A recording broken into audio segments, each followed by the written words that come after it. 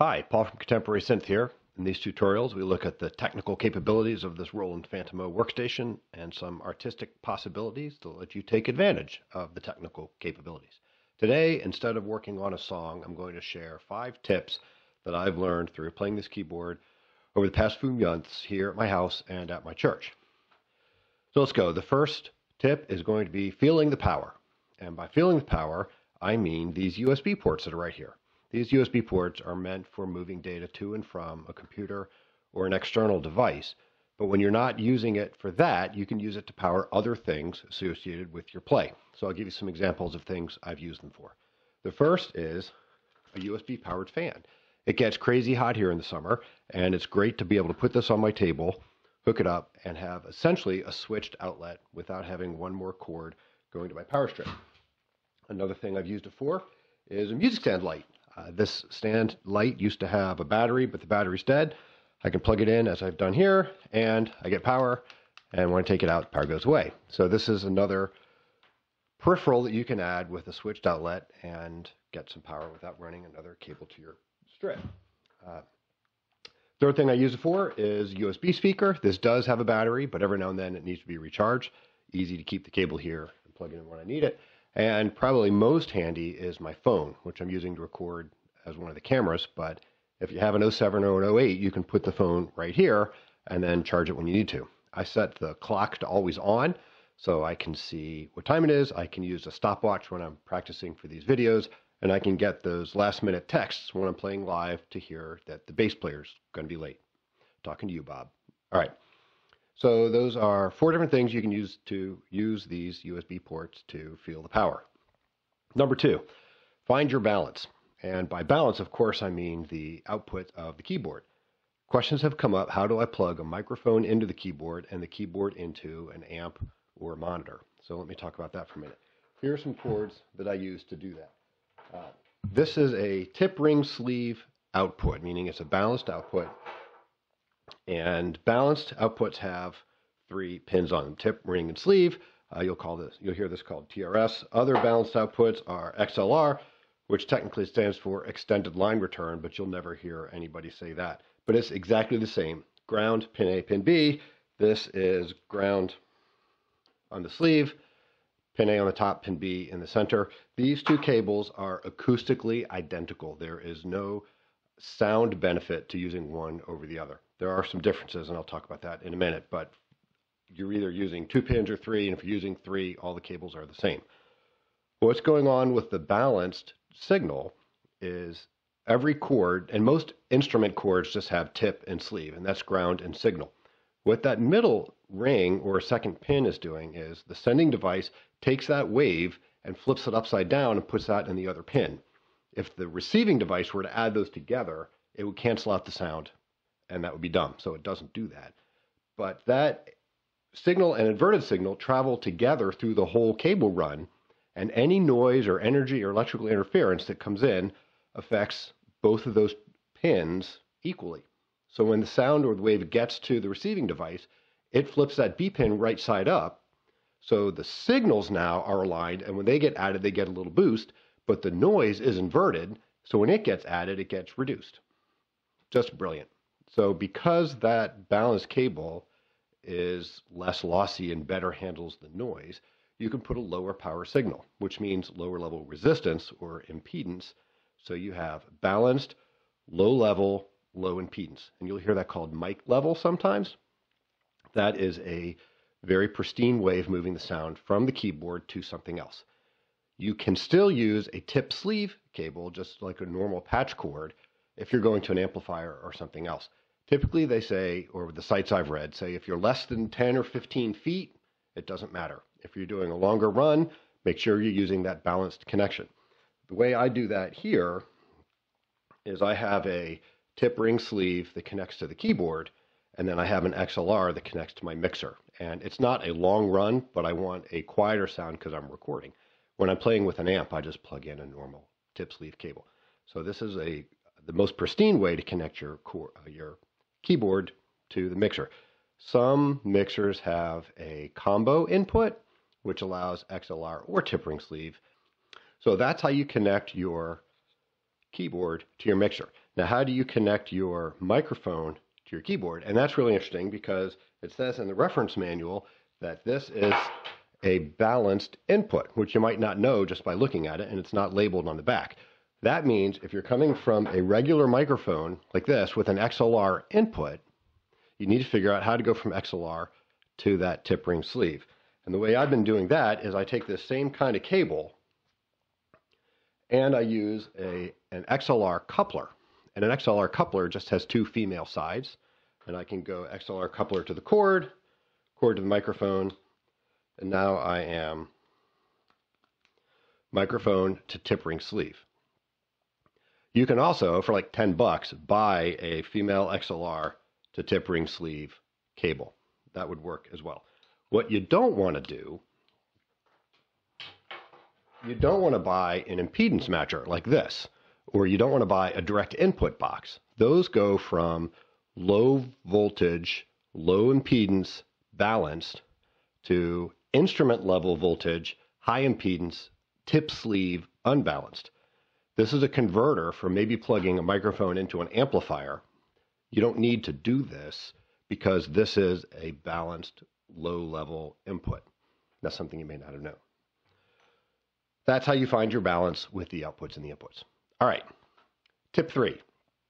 Everybody who plays with a portable pedal struggles with the pedal traveling around all over the place when you press it. I'm no exception. This is the pedal that I normally use. It's an M Audio metal pedal. To keep it in place, what I did was I loosened this top screw just a couple of turns, then pulled out the kite string from back in the day.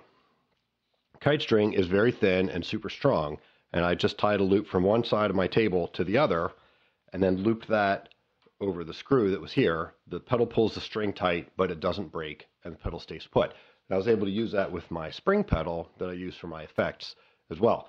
I did this at my church, and it worked perfectly fine as well. It looked ridiculous because it was a white string over dark tile, so maybe I'll color it with a Sharpie or something. But the first time I played, my pedal was all over the place, and after I did the string, it stayed put.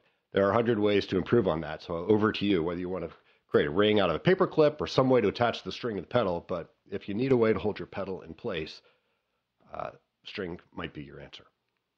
All right. Tip number 4, a change in scenery. This week, I was playing the song O Come, Emmanuel, and I needed to change my sounds between the verse and the refrain. And I'll show you what I mean. So I'm in a scene that I created, and I was using this one when I played. I have 4 main tones that I'm using. My first one is an electric piano, chimey celesta kind of sound. Second one's a pad. Third is piano because I'm still used to directing with a piano. And fourth is piano with some strings, which I'm using only a little bit because we have live strings, and that's insulting. So I had this nice ethereal kind of sound. And let's see, I'm going to take this down a couple steps. So the song goes, until the Son of God appears. And then the refrain goes, rejoice. But for rejoice, I wanted to back these down and push up my 5th tone, which is organ. Get that, maybe with some piano. And get that nice powerful rejoice. But there's no way I was going to be able to make that switch while I'm playing it live without stopping. And I imagine some of you might have that challenge also if you're moving from a verse to a refrain, or a refrain to a bridge, or a bridge to a breakdown, or even just a loud pattern to a soft pattern. You're going to want to switch tones in the middle of the song without using a computer or pausing. So to do that, here's what I did. I took this scene where I am now and I saved it. So I'm in scene number 49. I saved it as scene number 50. And then I went within scene 50 and I built the tone that I wanted. And I saved it again. So now when I'm in scene 49, I get this nice, till the Son of God appears, switch, rejoice. And that's what I wanted. But you might have noticed that while you're holding, and then it ends as, but when I switch back, it cuts off the sound. So that's no good. To change that, I need to go into my system setting and go all the way down here to Scene Remain. You turn Scene Remain on, and now when I go over here, and if I play my last chord, the chord stays even after I switched the scenes. Now you pay for that, because now if I go to zone view, you'll see I only get 8 of my 16 zones, but that's all I've been able to manage anyway, so that's the price I'm willing to pay for this song. All right, something else I noticed now when I'm over here, it wasn't hard for me to go, Israel, switch down, da, da, da, da, da, da, da, da. But when I got to the refrain again, up here, I wasn't able to, holding this, I wasn't able to get over here in time. So I went to my scene menu and adjusted the switch. These switches over here. Now there's an easier way to get to those switches. Hold down Shift and press the switch. So I changed switch 1 to go scene down, which is moving it to the left, and switch 2 to go scene 2, moving it to the right. So you can see scene down and scene 2, or scene down and scene up. Sorry, those are there. So now within my scenes, I can go up and down like this. God appear, rejoice. Pretty cool. I actually found that even that wasn't usable going up. So hold down Shift and I press my control pedal down here, and I made my pedal 1 assign to go up.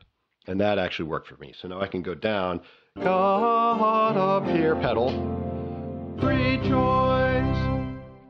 And then I was able to hit this to go back down. If I had a second pedal, I could probably set that up to go back and forth with the pedals. So a change of scenery, that's a cool way to switch sounds within a song using the switches, S1 and S2, or a control pedal to bounce back and forth. All right. 5th tip is channel your energy. I was playing and I learned that the organ at our church has a MIDI input, and I was experimenting with how you can control a second sound device using the MIDI jack and not the USB through a computer, because I didn't want to set up a laptop. I just wanted to use the device as it was. So I have this old keyboard here. It's a Yamaha PSS 790. Nothing fancy. It is multi-timbral, and that means you can set a different tone on each MIDI channel. So I'm going to set these tones over here and then show you how to control them from the Fantom. So I'm on channel 1.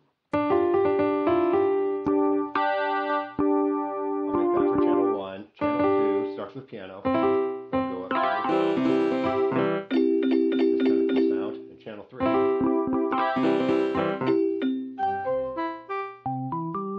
Alright, so that's kind of pretty. So again, here's 1. Here's 2. Here's 3.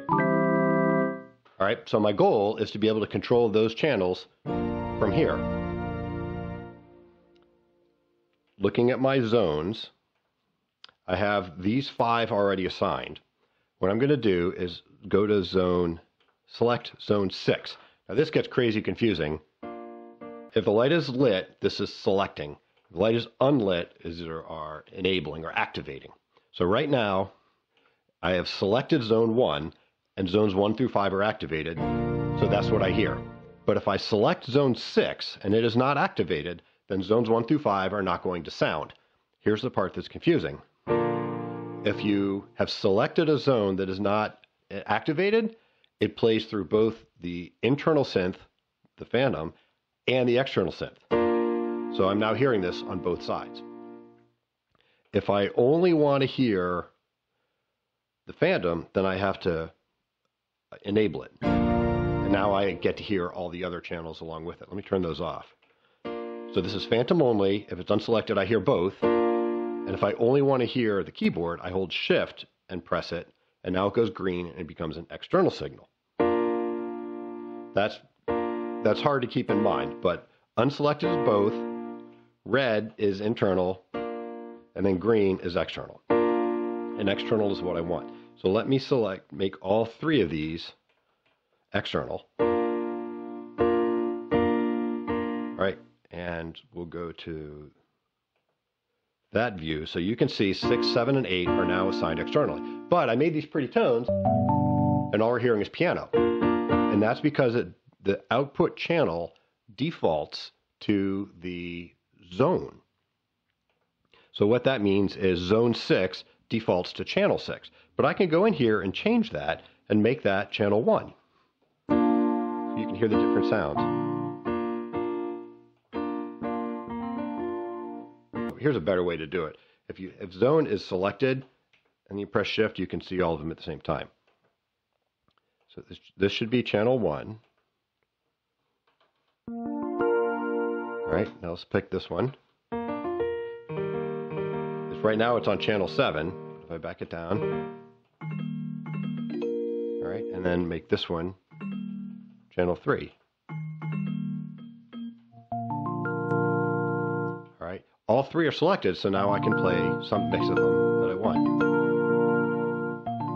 And now I can enable the rest, and I can create this cool sound that includes sounds from this keyboard and sounds from my Fantom. And you can't hear it here, but it is really cool to have the sound coming from multiple sources. And